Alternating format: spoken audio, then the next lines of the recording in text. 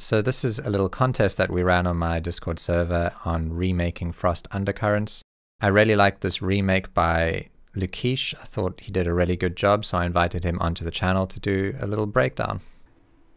Hi, I'm Lukysh, and in this video I would like to show how I created my remake of Undercurrents from Frost. It's not a perfect remake as you will hear, but I believe it might give you some idea of how some of the main elements might be done. As you can see, I'm using Bitwig, but I believe there is nothing that couldn't be achieved with any other DAW. So let's listen to it first, and then I will go through the project and show you how it was done.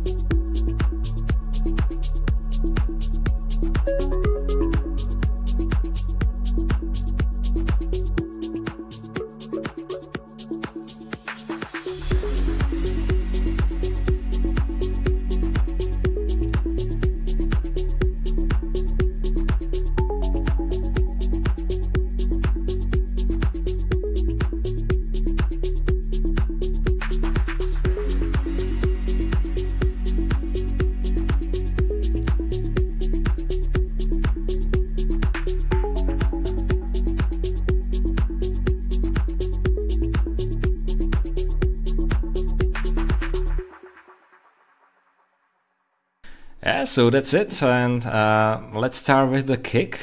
As you will see, I used a lot of layering in this project, so kick is also made with two samples, one for low ends. I was basically searching for the most similar low end to the original. I picked this one, put some EQ on top to highlight the low end, suppress the high end. And for the high end, I actually sampled part of the track. I picked one of those samples where no other sound can be heard. Then some compression for the whole kick. And that's pretty much it. Then we have bass, which consists of two synths, just pure sines, a preset for an organ synth in Bitwig. For the first one, it's just a sub sine completed with another sine like 2 octaves higher.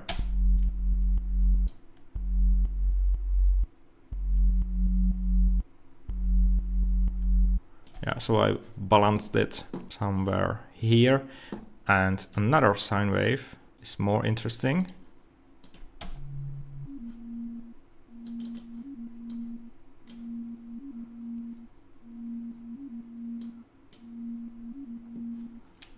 And together.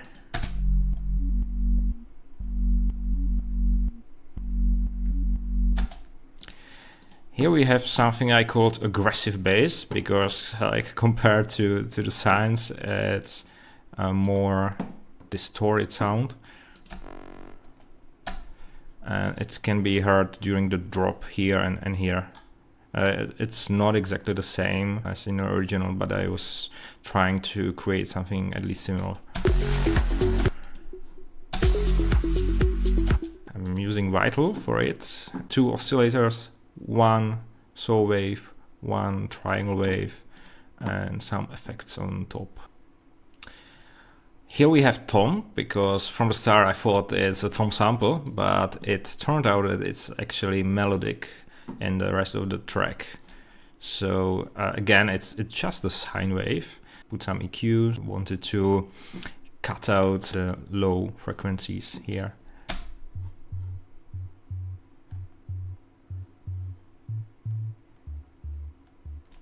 and I actually sidechain the bass against the tom as well, so not just the kick, but this is how it sounds together.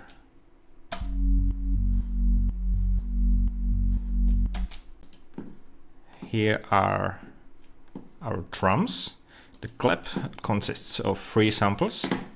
One interesting thing is this little tail before the last clap. You can hear it in the original here.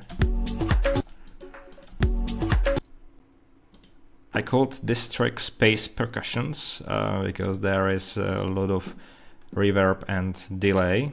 It sounds like this. Some saturation, EQing, want to cut out some low frequencies as well as the high end, and used delay from Bitwig and Valhalla for reverb. Here we have some noises for the drops. Again, it's layered, high end, something for the mid range, and crash on top. So together. Here I have my melodic percussion. It's actually more noticeable from the start of the track. Yeah, so I'm talking about this little thing completed with clap later. I have a few reversed samples here. This is the reason why I copied the reference track here to analyze some of the reversed samples. So for example here, I wasn't sure what sample should I put here, so I reversed the track. Yeah, and now it's much more clear, so I recorded something like this, put a lot of reverb on top and reversed the sample, so in the end it's this reversed crash, which is 2 times within the section, and here I have my hi-hats.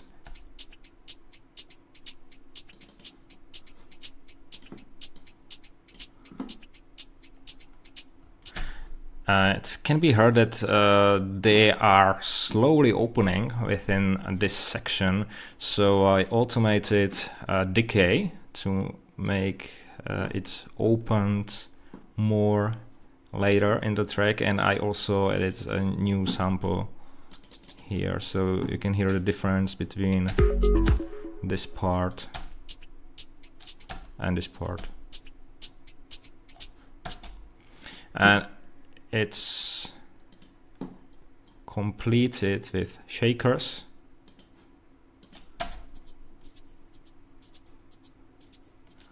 A lot of layering, not exactly the same as in the original. I was trying to create at least the same groove. So this is how it sounds together. Now we have synths. Again, many sine waves over here. This is the main one.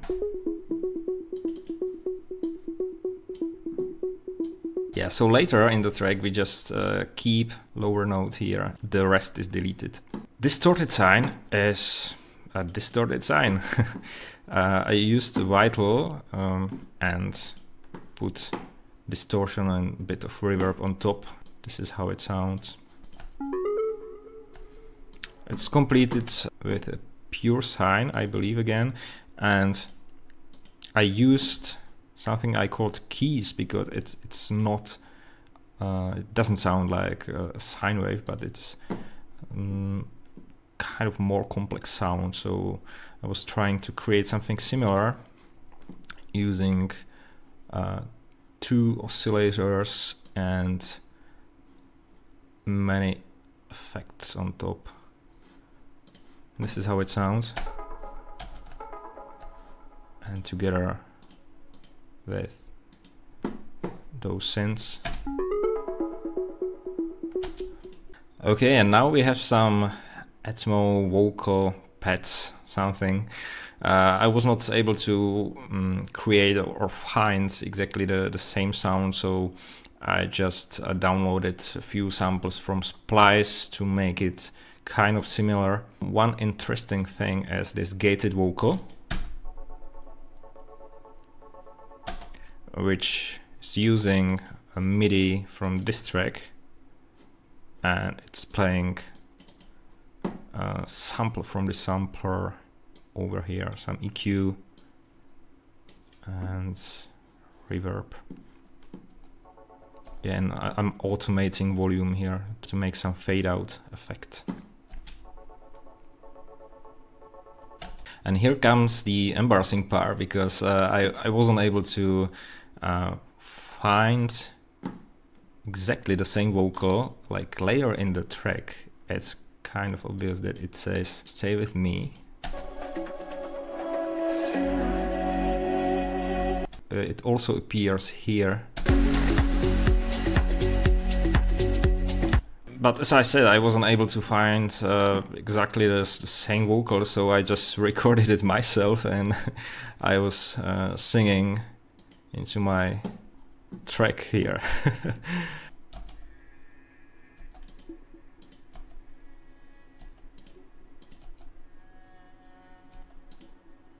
So this is like some kind of pad, and this is the "Stay with me" part. Yeah.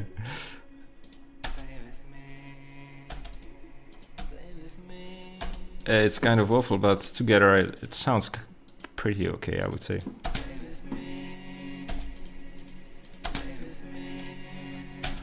And with the rest of the track,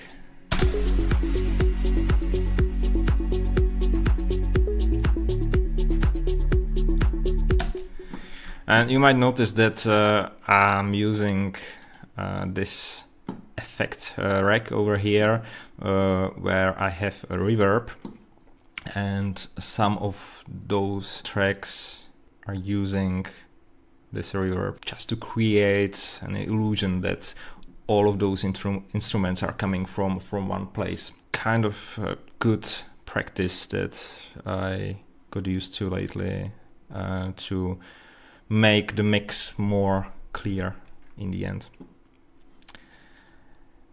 So that's it. I hope it was useful for you, and thanks for watching. Take care.